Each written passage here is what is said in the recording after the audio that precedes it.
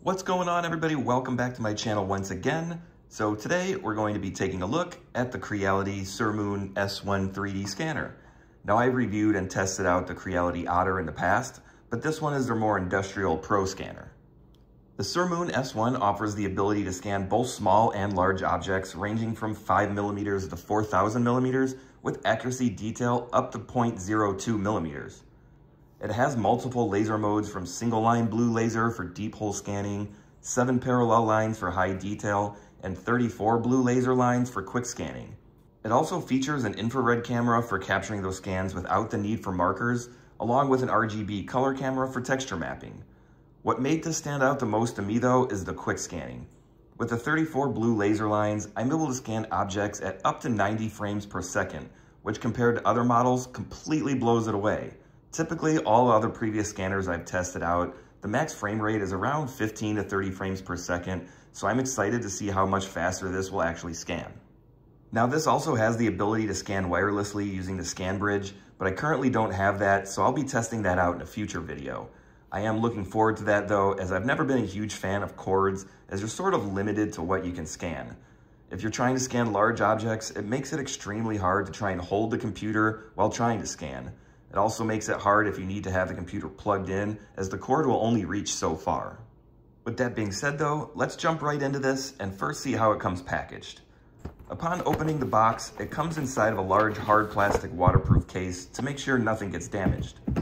All the necessary cords were inside their own boxes and includes the calibration board along with plenty of markers to use for the blue light scanning.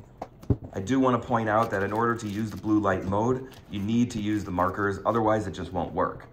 Only the infrared mode is currently capable of scanning without the markers. It comes with a long cord and all the connections you're going to need depending on which type of power outlet you have. So here in the US, I'll be using the 2-prong connection, but if you're in another country, there'll be an adapter for you as well. To get it connected, all you need to do is slide the connector on and it will snap into place. It also comes with a USB-C adapter if you need to use that as well. It does come with a manual, although it's pretty basic and doesn't really explain everything in detail. Mainly the software, as if you've never used it before, it can be a little tricky on what everything does. Since I have used this software in the past, I'm already pretty familiar with it, so it shouldn't be that much of a problem for me. If you do need help though, feel free to leave a comment and I'll try my best to help you out. To get started though, all you need to do is connect the cord to the bottom of the scanner and tighten the thumb screw so it doesn't disconnect. Then you'll just need to attach the power supply cord and plug it into the computer. I do wish that it would just use power from the computer without the need for an additional plug, but oh well. I will get more into that though a little bit later.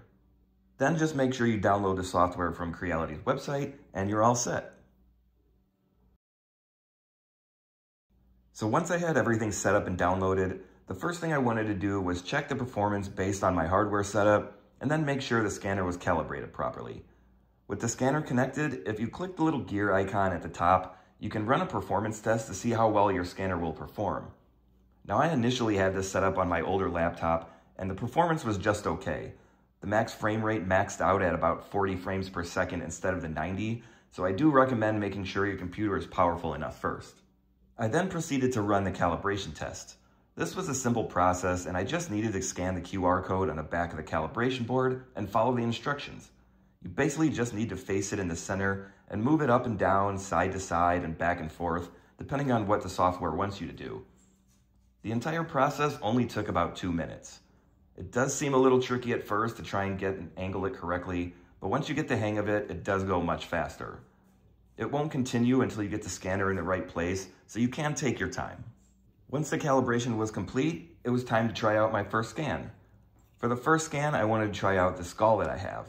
It has plenty of detail, and with the eyes and nose sunken in and dark, it seemed like a good starting point to test out all the blue laser light modes. So to get started on this, I first scanned the global markers first. This isn't really necessary, but it does help speed up the process. Once the global markers were scanned, I switched to the point cloud and set the resolution to 0.2mm and the laser mode to cross lines. This will use the 34 blue laser lines to scan it first. To start the scan, you can either hit the preview button in the software or hit the middle start button on the scanner. I am showing this in real time so you can see for yourself how quickly this actually scans. I tried to keep the scanner in place and rotate the turntable to scan all around the skull. On the left side, you can see where it's optimal, so I tried to keep the scanner in one place and just rotate the turntable. This first scan, I wanted to capture as much of the skull as possible. Some parts were hard to scan, but the beauty of it is you can just create multiple scans and merge them together later on if you need to. Once I felt I got enough of the scan, I hit the Start/Stop button again to pause it.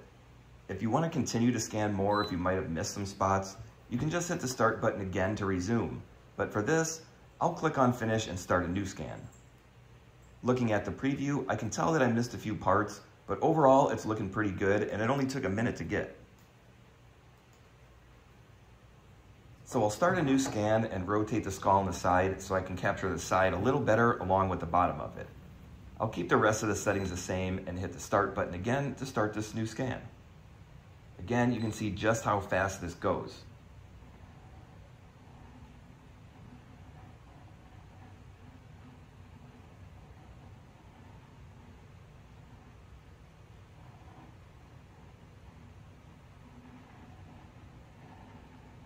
Once I felt I got enough of it again, I just hit Stop and Finish to complete this scan.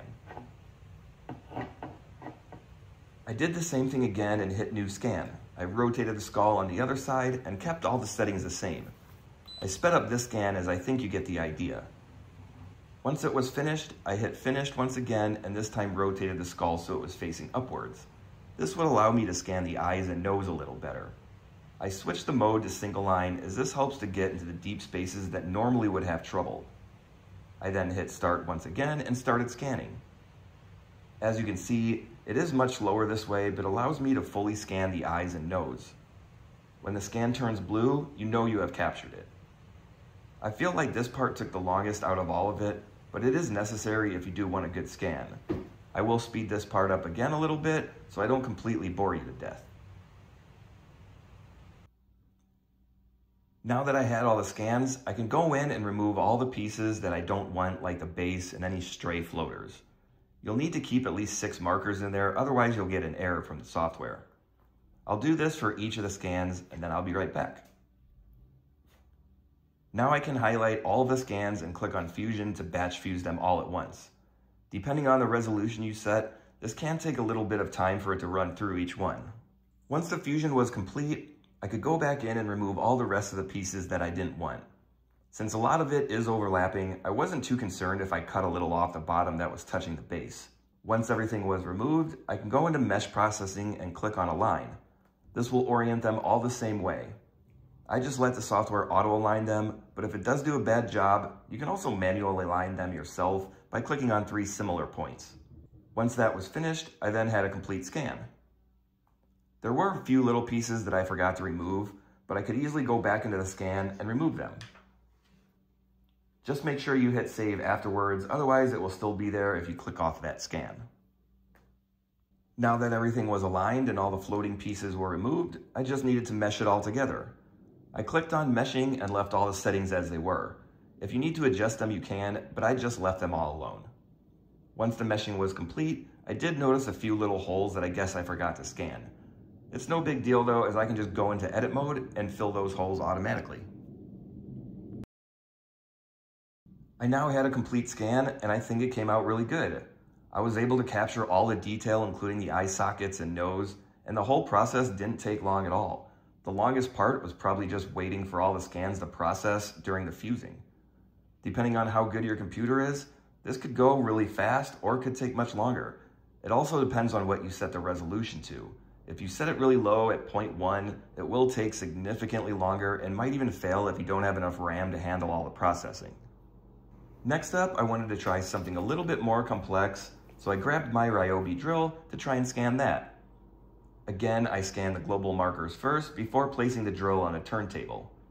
If you want to save some time, you can save the global marker scan and then simply import it the next time you want to use it. This way you don't have to keep scanning the markers over and over again each time you start a new scan. Once the global markers were scanned, I placed the drill on the turntable to start scanning.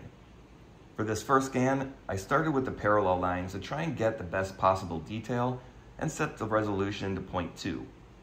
This drill was a little trickier to scan, as it is oddly shaped, but so far so good. I will speed this up a little again so you don't have to sit through this entire process.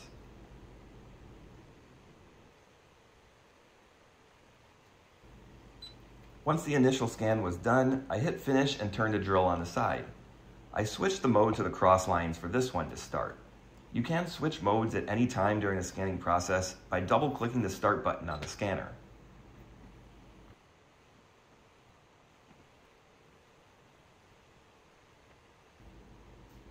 Here you can see that I switched to the single line mode to try and capture the holes on the side.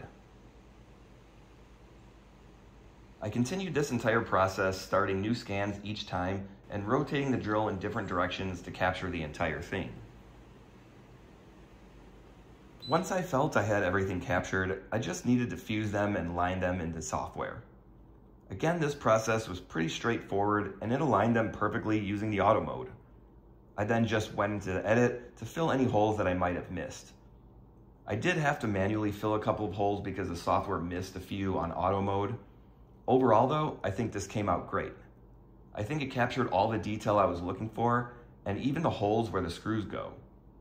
There were still a couple of holes that just didn't pick up, but for the most part, it got everything I wanted.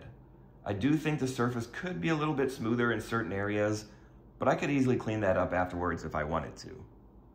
I did want to try the deep hole scanning a little bit more, so next up was to try this round piece of aluminum that I haven't melted yet.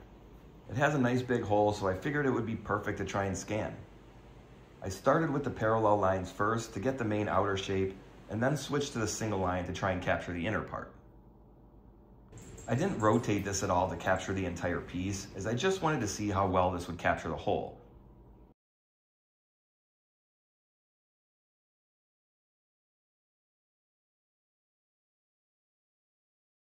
After removing the base so I was just left with the cylinder, here is the end result. I think it came out okay. It did capture the entire center, however the inner walls were a little rough and didn't pick up all the ridges that were inside. It did pick up a few, but not all of them. I do want to point out though that I didn't edit this with mesh smoothing or fill any holes, so this is how it is after fusing the point cloud and removing the base. Lastly, I wanted to try out something that was much bigger along with the color mapping, so I figured I would try and scan my giant 3D printed life-size Jason Voorhees. I used the infrared camera for this scan and set the mode to body. Again, you can see just how fast this is scanning. I will speed this up again though, so you're not sitting through the entire process. Since this object is much bigger, I did have to pause it a few times to rotate Jason in order to get the back and sides. When I was nearing the end and trying to get more of his feet, the scanner did come unplugged from the wall and disconnected. Luckily though, if that happens, you can just plug it back in and continue where you left off. This actually happened a couple times and was by far the biggest struggle I encountered while using the scanner. Since I don't have the scan bridge yet, I was limited to the length of the cord. I was able to get it finished scanning though, and then just needed to clean it up. Since I only paused the scan to rotate Jason a few times, it's one big continuous scan, so there wasn't anything to align afterwards. And since I used the IR mode, I was able to capture the color detail as well. Once the meshing was done, I applied the color mapping and this is how it turned out. It's definitely not the best color scan I've gotten out of any 3D scanner I've used, as you can see a lot of the shadows, but for the most part, it did a decent job considering the lighting and how big this is. You can see though all the seams from the different filament I used to print this. One of these days I'll fix it and paint the entire thing, I just don't have the time to do that right now. Looking at the mesh itself though, I think it did a really good job. I was even able to get the entire machete with him, and again, this was one continuous scan. So I did have my daughter try and scan me off camera, and as she's never used a 3D scanner before, I think she did a really good job. I had her just scan the front of me as I wanted to test out the face scan mode, and I think it worked really well. This was the first scan I've done of my face where my eyes are actually open, and it didn't look like a complete disaster there. Some areas aren't perfect, but for someone using it for the first time, I think it's great. Even the color mapping isn't that bad. There are some parts that are messed up, like the shirt, but I'm sure if we tried a few more times, we could get it much better. So now let's go over my thoughts on this. Overall, I think it's a fantastic scanner. The high-speed scan rate alone makes this worth it. At 90 frames per second, this blows away every other scanner I've used in terms of speed. With its multiple laser modes, you really can't go wrong. It has the 34 blue laser lines for quick scanning, the parallel lines for the high detail scanning, and the single lines for when you need to get into the deep holes or pockets that you normally aren't able to scan.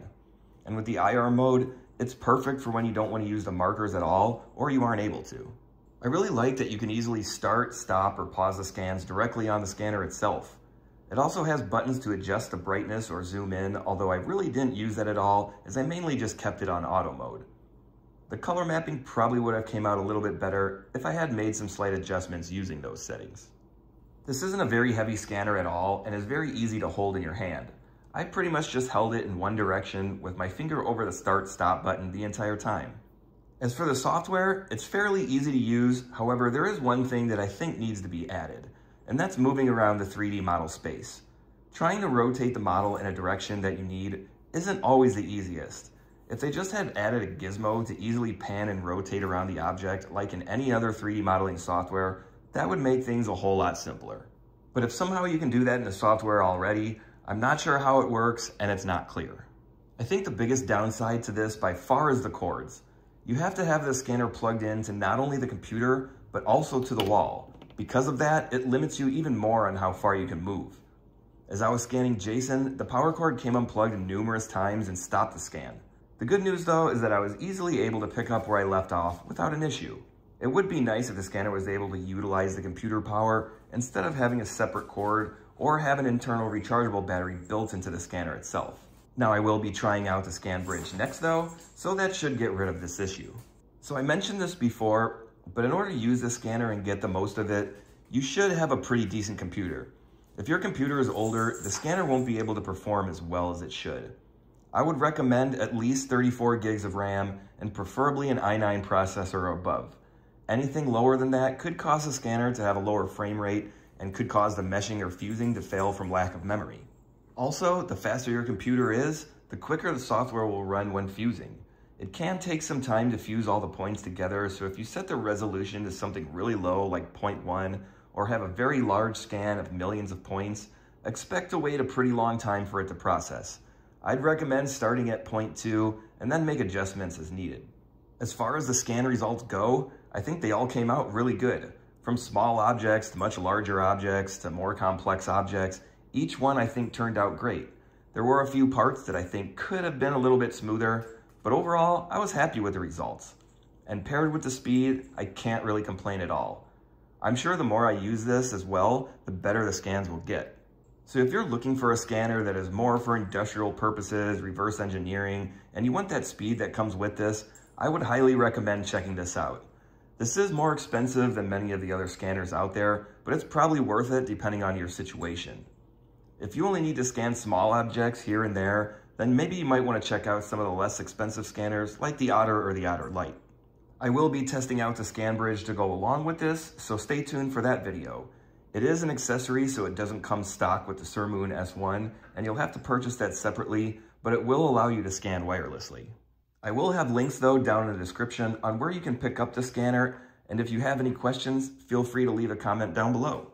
Also, if you're wondering about the scanning turntable I was using, I did just find it online for free. It was a 3D model and I just printed it out. I didn't print out the full design as that included a base and you'd have to buy a bearing to go with it separately. So I just printed the bottom and the sides and placed it on top of a turntable that I already had, which was much smaller though. I then just added the markers randomly onto the surface. Well, that's going to be it for this video, everybody, and I hope you all enjoyed it. If you did, be sure to give it a thumbs up. Hit that subscribe button down below and ring the bell to get notified of all the new videos that come out. But thanks for watching, and I will see you all in the next one.